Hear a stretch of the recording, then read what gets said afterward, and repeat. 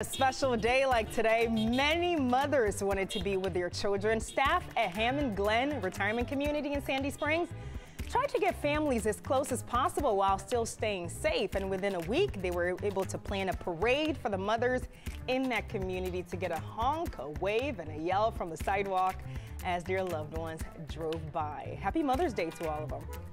Hell yeah, just to kind of get them something since we're on another 45-day shelter in place, you know. Something special to get them out, get away from the depression and anxiety and the stress and the worry and the loneliness. That senior living community is also hosting different events to help their residents stay active and battle loneliness while dealing with this pandemic.